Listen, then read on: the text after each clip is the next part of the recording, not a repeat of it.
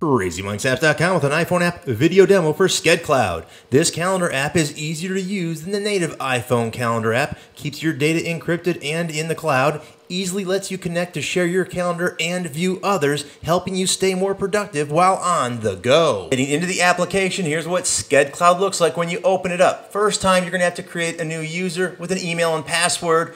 Tap on Help and Info if you're having trouble or if you forgot your password.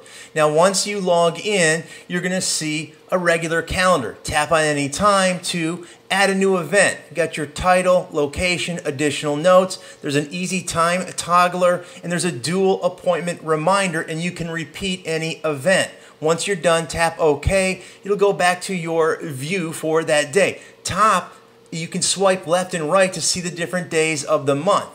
There's also navigation in the center, but if you want to look at any event, just tap on it quickly to see the event or long tap to edit it. Now the center navigation, top left is to refresh it, top center is to look at a calendar view, top right is to actually see a list view for the month of all your appointments. Now the collaborative part has my viewers and my views. These are my viewers, people who can see my calendar. Mike Velez was just added, and I can give him full access or not full access. Full access lets him see all of the titles of my appointments, otherwise he'll see just busy. Now I have no views or people whose calendar I can see. I add somebody, Mike Velez, now I can look at his calendar once he accepts. This is a view of his calendar, and there's some hot buttons there in the top center that you can use. One of them splits the view, puts Mike's calendar on the left side, my calendar on the right side, allows me to figure out a time where we can schedule a time to have an appointment. There's also an info button that describes how to use that navigation.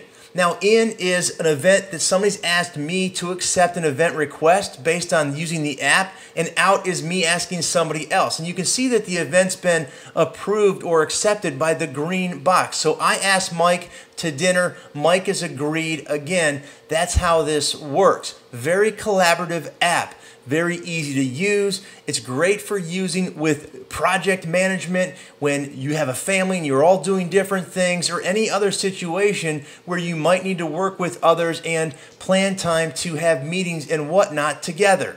Now there's a great help menu in here that tells you the basics on how to use the app, and there's a great frequently asked questions. This is an iPhone app. It's free for the first 30 days, and there's a subscription base going on a monthly basis. Again, skedCloud is a cloud calendar app, so if you lose your phone, you'll still have your calendar. It's encrypted as well, and super simple to use. Now this app is available in the iTunes App Store, or you can download it in the description below for this video. Until next time, Crazy Mike from CrazyMikesapps.com saying see ya.